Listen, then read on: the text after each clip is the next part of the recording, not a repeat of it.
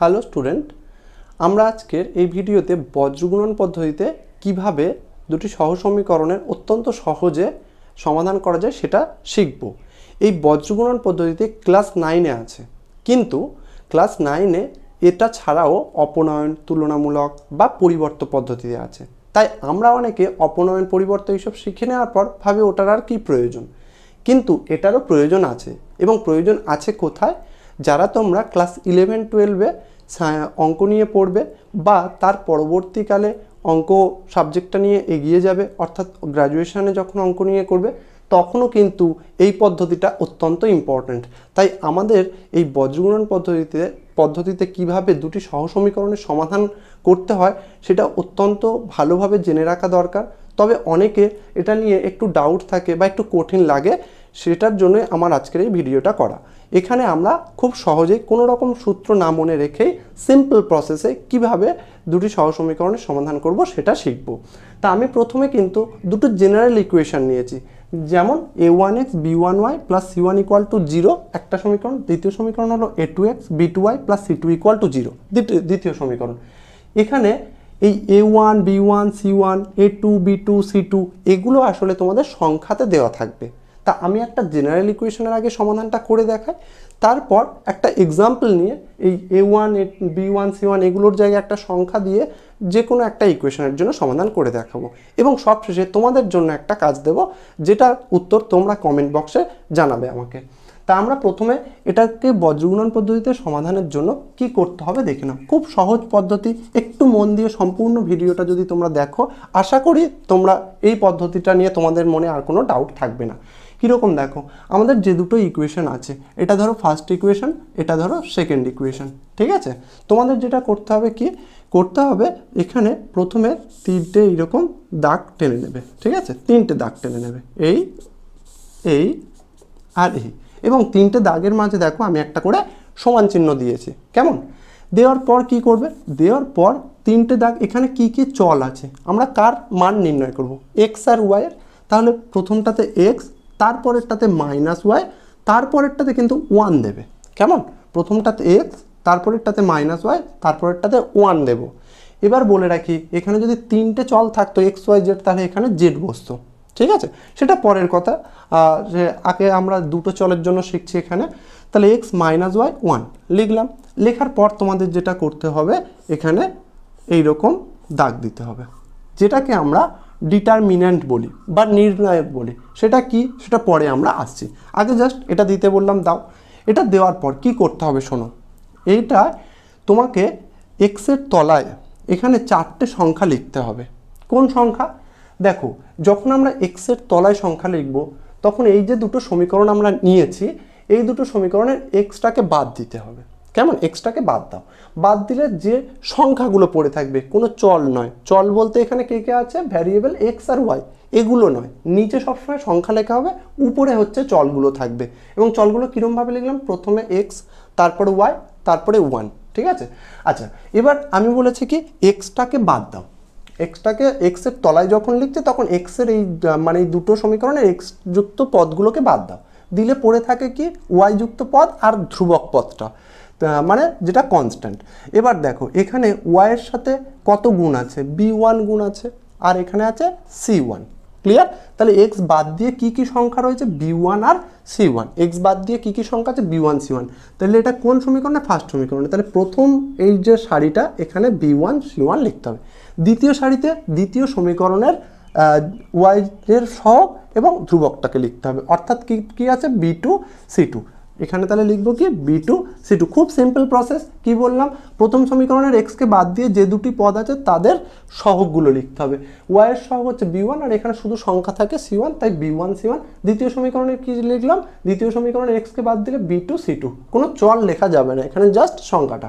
তারপর এবার ওয়াইয়ের বেলায় যখন আসবো, তখন দেখো, তখন কীরকম, ওয়াইকে বাদ দিতে হবে। ওয়াইকে যদি বাদ দাও, তাহলে এক্সের সাথে কত গুণ আছে? a1 আর এই c1, এইটা বসিয়ে দিলে a1 c1। খুব সিম্পল, জাস্ট কি, যার তলায় লিখছে সেটাকে বাদ দিয়ে প্রথম সমীকরণের সংখ্যাগুলোকে লিখে দিলাম a1 c1। এবার দ্বিতীয় যে রোটা হবে, তাতে দ্বিতীয় সমীকরণের ওয়াইকে বাদ দিয়ে যে দুটি পদ রয়েছে তাদের সহগ। তাহলে এক্সের সহগ এখানে a2, আর এটা ধ্রুবক পদ, তাই ওটা পুরোটাই বসিয়ে দিতে হয়, ঠিক আছে।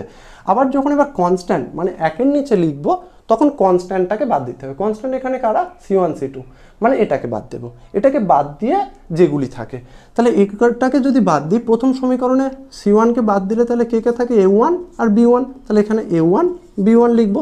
আচ্ছা, দ্বিতীয় সমীকরণের কি হবে, A2 B2, এটা লিখে নিলাম। ক্লিয়ার? লেখার পর এবার মনে হচ্ছে এটা কি করে বার করব। খুব সিম্পল, দেখো এখানে বার করার নিয়মটা হলো কোণাকুণি গুণ করে বিয়োগ করতে হয়।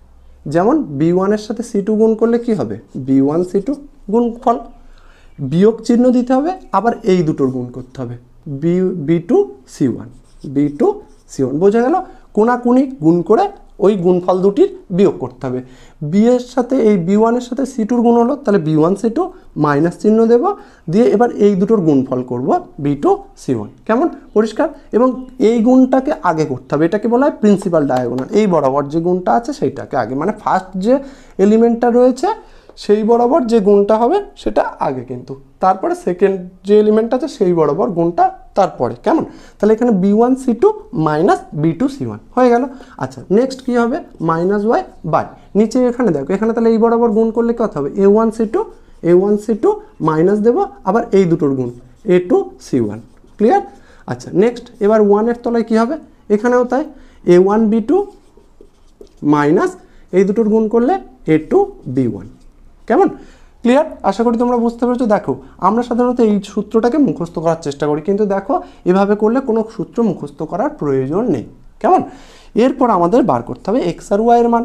দেখো এই রাশিমালাটা, এই রাশিমালাটা, এই রাশিমালার সমান, তিনটে রাশিমালা এখানে আমি সমান বলেছি, কে কে, এটা এটা এটা। এবার দেখো এটাকে এটাও সাথে সমান, আবার এটাও এটার সাথে সমান, তাহলে এখান থেকে দেখো এক্স ইকুয়াল টু কী লেখা যাবে বলো, এইটা আর এইটা যদি সমান হয়, এটার নিচে ভাগ আছে, এপারে এসে উপরে উঠে যাবে, অর্থাৎ এখানে এক্স এর মান হবে B1 C2 minus B2 C1 by নিচে যেটা আছে A1 B2 minus A2 B1। যারা বুঝতে পারলে না তাদের জন্য বলি, তোমাদের অসুবিধা হলে তোমরা সিম্পলি এটা তো এটার সাথে সমান সেটা লেখো, x by B1 C2 minus B2 C1 equal to 1 by A1 B2 minus A2 B1, বা এক্স ইকুয়াল টু তোমার দাঁড়াবে, এটা এবারে পারে আসবে গুণ হয়ে যাবে, তাহলে কত হবে B1 C2 minus B2 C1, আর নিচে যেটা আছে A1 B2 minus A2 B1। কেমন? এক্স বেরিয়ে গেল। এবার ওয়াই এর জন্য, ওয়াই এইটা আবার এইটার সাথে সমান করো, minus Y by A1 C2 minus A2 C1 is equal 1 by A1 B2 minus A2 B1। Next কী হবে, তাহলে Y minus Y is equal কী লিখতে পারবো, এটা জাস্ট এর উপরে উঠে যাবে, A1 C2 minus A2 C1 by A1 B2 minus A2 B1। এবার মাইনাসটা তুমি ওপারে দুই দিকে মাইনাস দিয়ে যদি গুণ করে দাও, তাহলে এটা এই মাইনাসটা প্লাস হয়ে যাবে আর এটা মাইনাস হয়ে যাবে, অর্থাৎ ওয়াই ইজ ইকুয়াল টু তোমার দাঁড়াবে minus A1 C2 minus A2 C1 by A1 B2 minus A2 B1। কেমন? এই হচ্ছে তোমার বজ্রগুণন পদ্ধতিতে কোনো সমীকরণের সমাধান। এটা আমি দেখালাম কি ABCD এইসব দিয়ে। এবার আমরা একটা যে কোনো ইকুয়েশনের ক্ষেত্রে কিভাবে করব সেটা একটু আমরা করে দেখি। কেমন? এক্সাম্পল দিয়ে। উদাহরণস্বরূপ আমরা এই সমীকরণ দুটোকে নিলাম। এখানে প্রথম সমীকরণটা আছে 2x plus 3y minus 8 equal to 0, এটা এক। আর 2 নম্বর সমীকরণটা আছে x minus 4y plus 7 equal to 0, এটা 2 নম্বর সমীকরণ। এখানে বলে রাখি তোমাদের এই সমীকরণ দুটো দেখো স্ট্যান্ডার্ড আকারে আমি নিয়েছি। আমি যে দুটো সমীকরণ দিয়ে তোমাদের দেখিয়েছিলাম তারা ছিল কিন্তু এই আকারে, মানে একদিকটা 0 করা ছিল আর একদিকে x y তারপর ধ্রুবক পদটা ছিল। এইভাবেই কিন্তু সমীকরণগুলোকে সাজিয়ে নিয়ে তারপর বজ্রগুণন পদ্ধতিতে সমাধান করতে হয়। যদি সাজানো না থাকে সেক্ষেত্রে তোমাদেরকে কিন্তু এইভাবে আগে সাজিয়ে নিতে হবে, মানে একদিকটা 0 আর একদিকে x তারপর y তারপর কনস্ট্যান্ট মানে ধ্রুবকটাকে রাখতে হয়। এবার আমরা যেটা বলেছি তোমাদেরকে যে কি করতে হবে, প্রথমে তিনটে দাগ তোমরা টেনে নেবে, এই তিনটে দাগ টেনে নিলাম। নেওয়ার পর কি করতে বলেছি, x মাইনাস ওয়াই 1। ক্লিয়ার? আচ্ছা, তারপরে কি বলেছি, এখানে তিনটে এরকম, এটা ডিটারমিনেন্ট বলা হয় এই জিনিসটাকে, এরকম লিখে নেবে। নেওয়ার পর এখানে চারটে সংখ্যা লিখতে হবে, তার মধ্যে উপরে দুটো নিচে দুটো। উপরের দুটো কি করে করতে হয়, উপরের ফার্স্ট সমীকরণের এক্সকে বাদ দিয়ে যে পদগুলি আছে তাদের ওয়াইয়ের সহগ আর ধ্রুবক পদটা। তাহলে প্রথমে কি করব, এক্সকে বাদ দিলাম, দিলে এখানে কে কে আছে +3 চিহ্ন সমেত কিন্তু +3 আর এটা কিন্তু -8 আছে, তাহলে এখানে লিখবো 3 আর -8 এই দুটো হয়ে গেল। আবার দ্বিতীয় এক্সের দ্বিতীয় যে রোটা হবে এক্সের তলায় এইটা দ্বিতীয় রোটা হবে এক্সকে বাদ দাও, দিলে কি কি আছে -4 আর 7, তাহলে এখানে -4 আর 7 লিখলাম। ক্লিয়ার? এই হয়ে গেল এক্সের তলায় লেখা। এবার আমি কি করব, ওয়াইয়ের তলায় লিখতে যাব। ওয়াইয়ের তলায় লিখতে যাওয়া, তাহলে ফার্স্ট সমীকরণের ওয়াইটাকে বাদ দাও, ওয়াইকে বাদ দিলে পড়ে থাকে কি এক্স আর এই রাশিটা, এক্সের সহগ কত 2 আর পড়ে রয়েছে -8, তাহলে 2 -8 হলো ফার্স্ট রোতে। সেকেন্ড রোতে হবে সেকেন্ড সমীকরণে ওয়াইকে বাদ দিলে এক্স আছে আর এখানে 7 আছে, কিন্তু এক্সের সাথে কিছুই তো গুণ নেই, কিছু গুণ নেই মানে কত গুণ আছে, 1 গুণ আছে, এটা ভাবতে পারি। তাহলে কি কি হবে 1 আর তোমার 7। ক্লিয়ার? আচ্ছা, তাহলে আমি বলে রাখলাম যখন দেখবে শুধু এক্স বা শুধু ওয়াই আছে তার সহগটা কত নিতে হয়, 1 নিতে হয়। নেক্সট এবার একের তলায় মানে সংখ্যাকে বাদ দেওয়া, সংখ্যা মানে 8 7 বাদ, তাহলে কি কি থাকবে 8টাকে বাদ দিলে প্রথম সমীকরণে 2 3, তাহলে 2 আর 3 লিখে দিলাম। দ্বিতীয় সমীকরণে 7কে বাদ দিলে 1 আর 4, তাহলে 1 4, যেহেতু শুধু এক্স ছিল তাই 1 নিলাম, 1 4। ক্লিয়ার? 1 -4 কেমন? আচ্ছা, নেক্সট আমরা যেটা করব এবার আগের মতোই বা দিয়ে এক্স বাই কী করতে হবে, কোনাকুনি গুণ করে বিয়োগ করতে হবে, তাহলে এটা 3 সাথে কত হয় 21, মাইনাস দেবো, দিয়ে এটা গুণ করলে কত হয় 4 8 32, মাইনাসে মাইনাসে +32, তাহলে 32টা বিয়োগ করবো। গুণফলটা কিন্তু আমার +32 হচ্ছে আর এদিকের গুণফলটা 21 হচ্ছে, তাই 21 থেকে 32 বিয়োগ, কিন্তু যদি গুণফল -32 হতো তাহলে মাইনাসে মাইনাসে +32 লিখতাম। নেক্সট এবার -y আছে, এবার 2 আর 7 গুণ করলে 7 2 14, 1 আর 8 গুণ করলে 1 আর -8 গুণ করলে কিন্তু এখানে হয় -8, আর আমার তো এই দুটো বিয়োগ করতে হয়, তাহলে মাইনাসে মাইনাসে কিন্তু এটা পরের লাইনে আমরা প্লাস করে নেব। কেমন? আচ্ছা, নেক্সট এখানে কি করব, -4 2 8, 2 আর -4 গুণ করলে -8, -3 1 3, এই হয়ে গেল। নেক্সট তাহলে কি হচ্ছে দেখি, এক্স বাই 21 -32, তারপরে তোমার হচ্ছে -y বাই এটা 14 +8, আর এখানে হচ্ছে 1 বাই -11। এবার এগুলোকে যোগ বিয়োগ করো, যোগ বিয়োগ করলে কি হবে দেখো, এখানে এটা হবে -11, এটা -1 বাই এটা 14 আর 8 22 হবে, আর তোমার 1 বাই -11 হবে। এবার এগুলোকে তোমরা কি করতে পারো, দেখো অতএব x = লিখতে পারো -11টা এপারে আসলে আমার তো এটাও এটার সাথে সমান, এটাও এটার সাথে সমান, তাহলে এইটা আর এইটা যদি সমান করি তাহলে x = পাবো -11, এপারে এসে গুণ হয়ে যাবে মানে উপরে উঠে যাবে, আর নিচে -11 আছে, দুটো কাটলে কত হবে 1 হবে, তাহলে x = আমরা লিখতে পারবো 1।